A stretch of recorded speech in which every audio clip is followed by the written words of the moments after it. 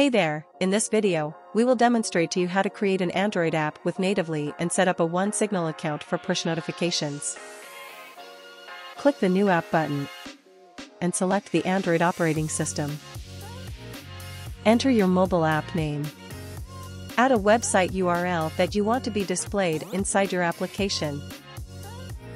Select app icon image. It should be 1024 pixels on 1024 and without an alpha channel. Click on a preview button to see how your app icon and name will look like on an actual Android device.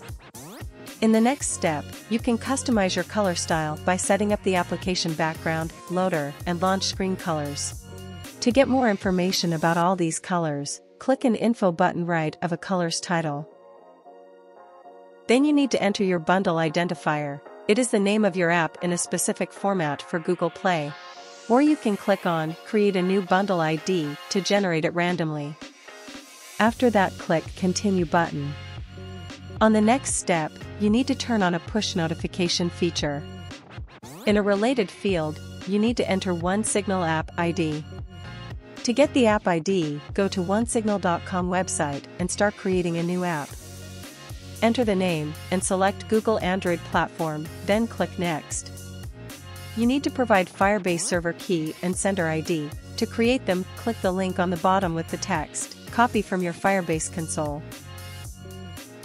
In the Firebase console, click Add Project button. Enter the name and click Continue. Disable analytics if needed.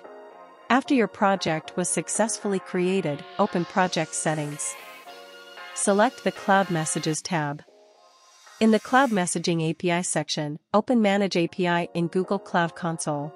This link will redirect to your Google Cloud project. Activate the Cloud Messaging service by clicking an Enabled button. Then navigate back to Firebase. Refresh the page, and now you will see Service Key and Sender ID. Copy those two values and go back to OneSignal. Paste them into relevant fields. Click Save and Continue.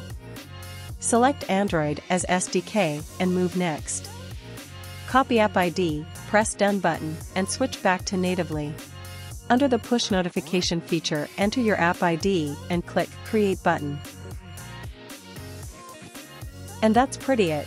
Thanks for your time, and we hope this tutorial was helpful. If you have any questions, let us know in support chat. See you next time.